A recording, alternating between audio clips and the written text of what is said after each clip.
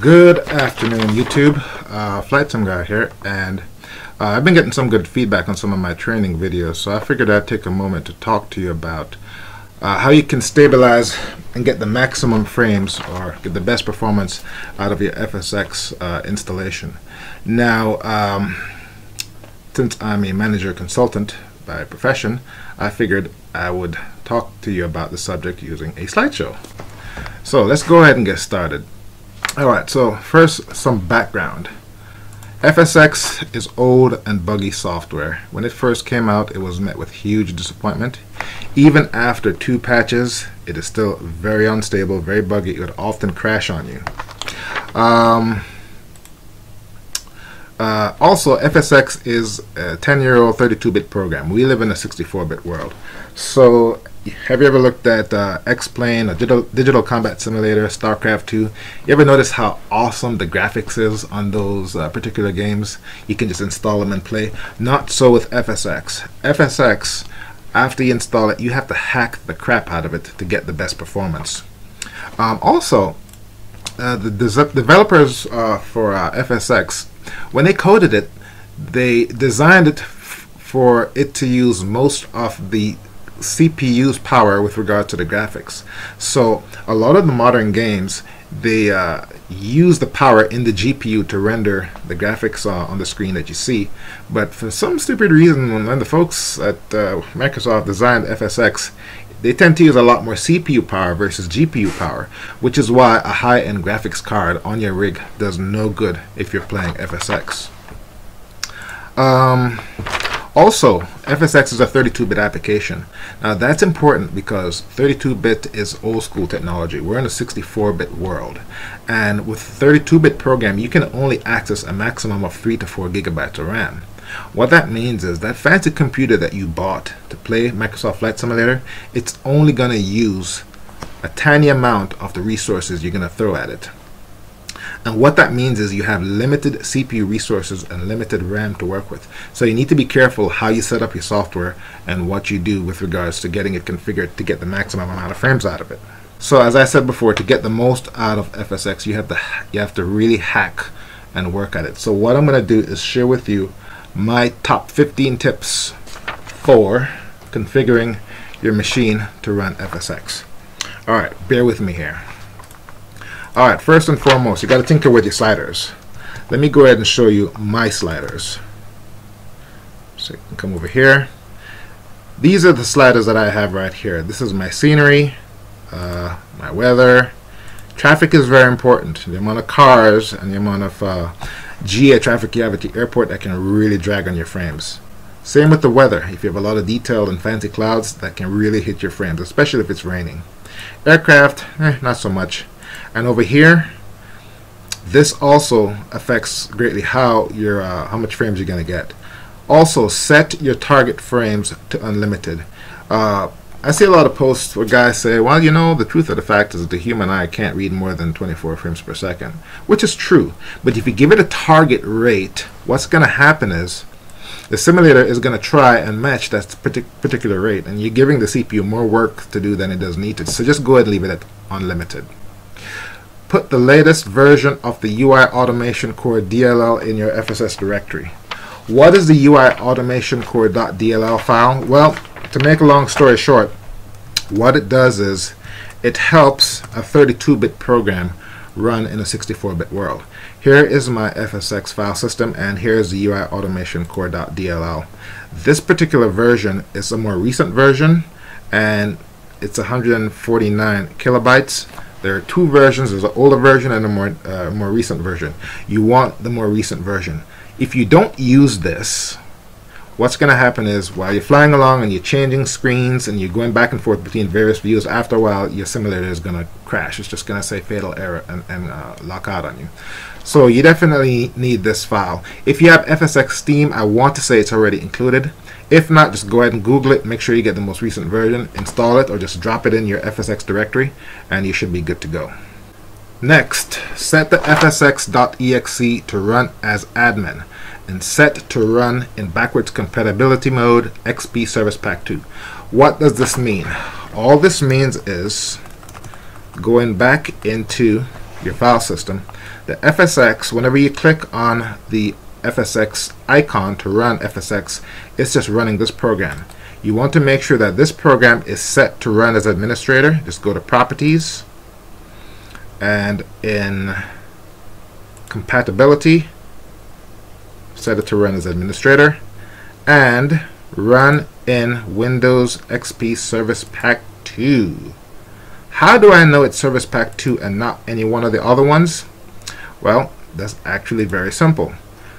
Right click on any executable, and there should be an option for troubleshoot compatibility. I did that with the FSX executable, and it came back with Windows XP Service Pack 2. And what Microsoft is essentially telling you is, if you want this to run properly, run it backwards compatibility in that particular version. Alright, moving on.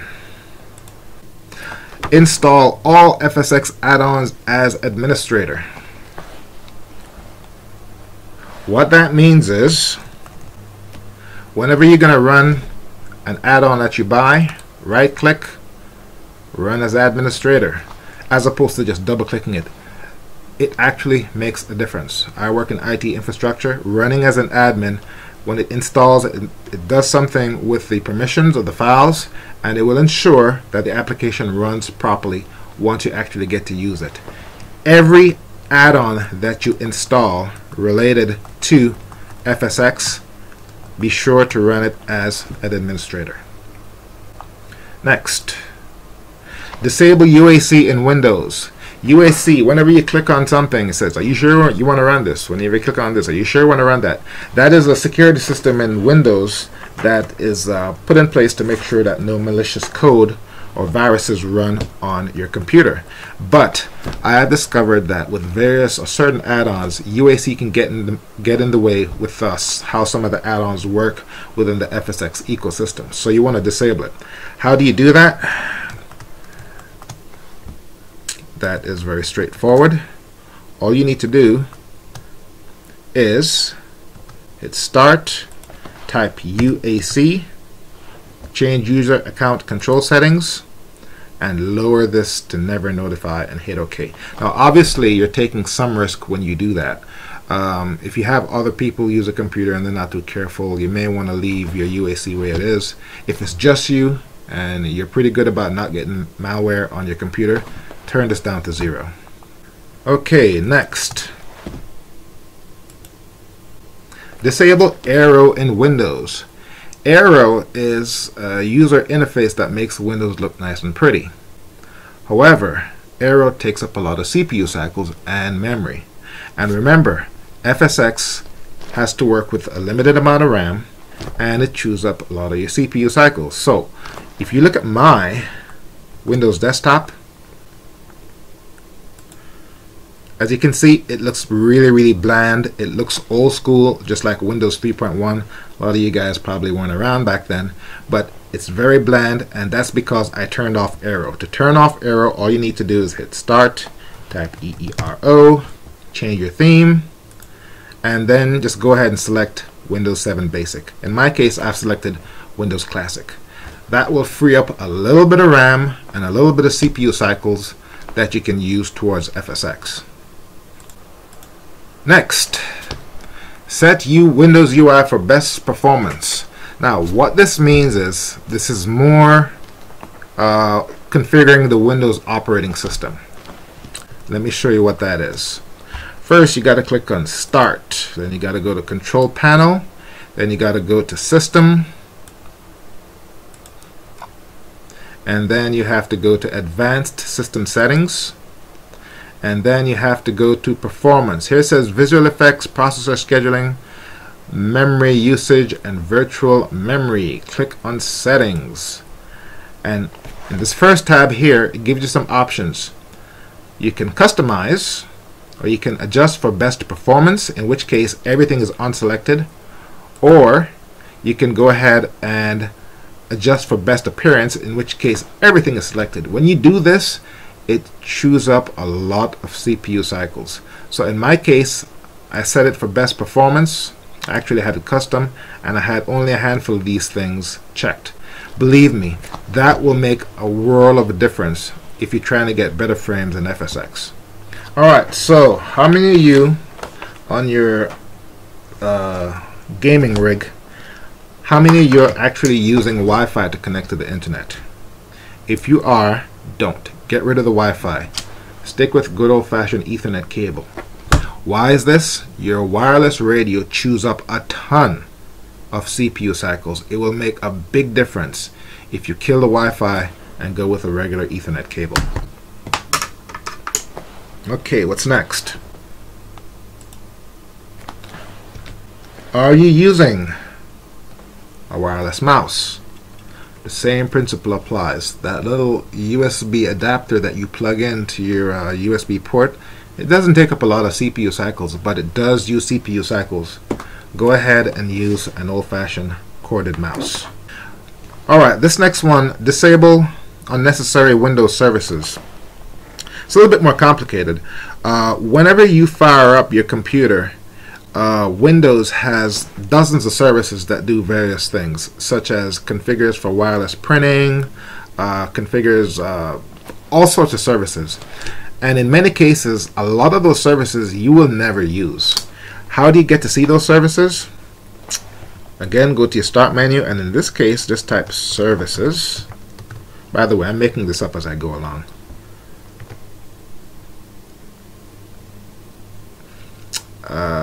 So this first one here that says Services with a little gear, click on that, and you're going to get this window. Now, this lists here a whole bunch of Windows services. Okay, as you can see, it has a status, startup type, and a log on as. If you click on status, it will sort by status. All the ones that are says started, those start up automatically when you boot your computer. And these other ones, startup type manual, they'll only run if you manually run them, and then you have a handful here that are disabled. The point I'm trying to make is, and I haven't done this yet because I haven't taken the time to do it, there is a crap ton of services in this list that you will never use on your computer. So to disable one, all you need to do is right click, properties, and you can go ahead and set it manual, startup, or whatever. And each service that you disable, you're freeing up that much more CPU and you're freeing up that much more RAM. Which services do you need or which services you don't need? All you need to do is go to Google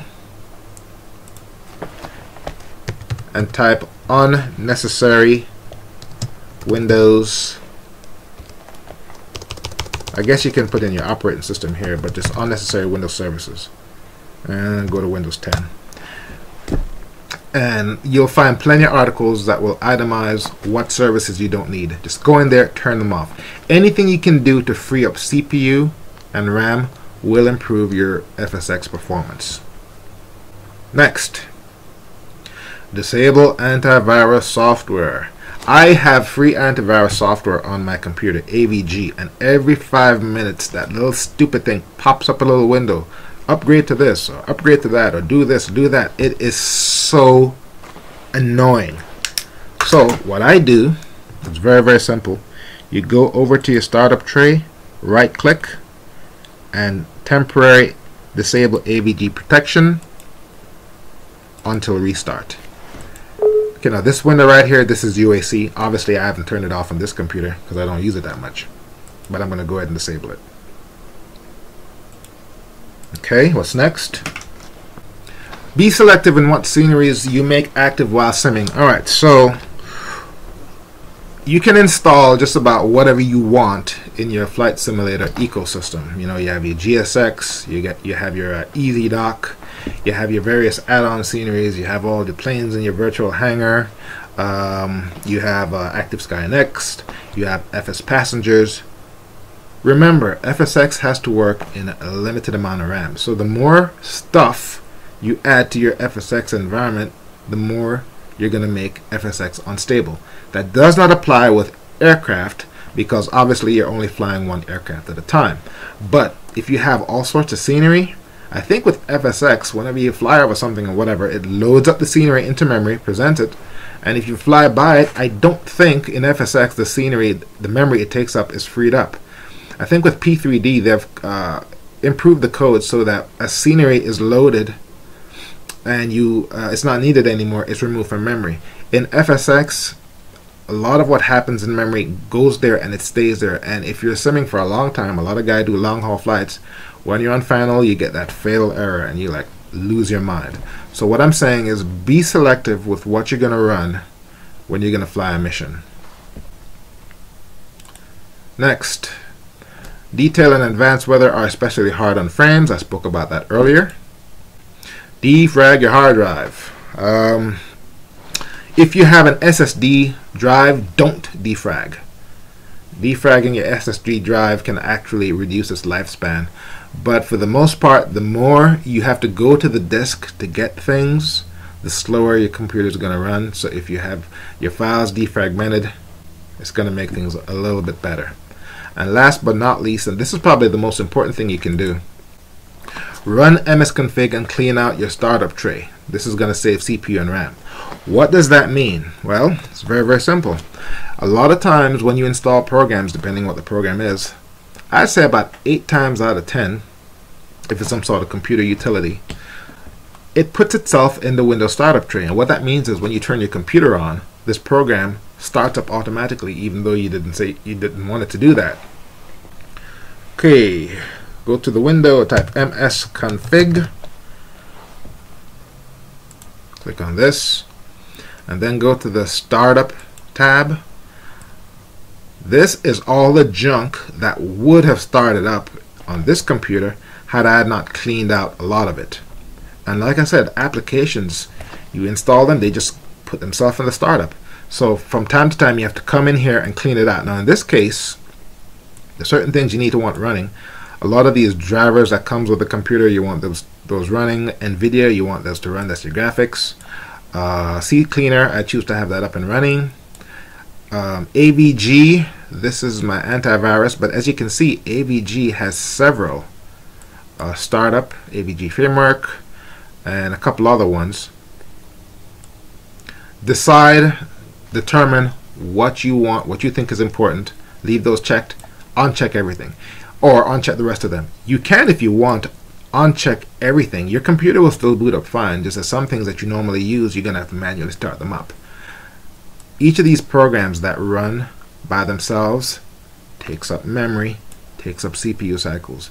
By unchecking these, you're freeing up more resources for FSX to use for frames. And I want to say that's all. I hope you found this video useful. Flightsimguy here. Thank you very much for watching, and I will see you next time.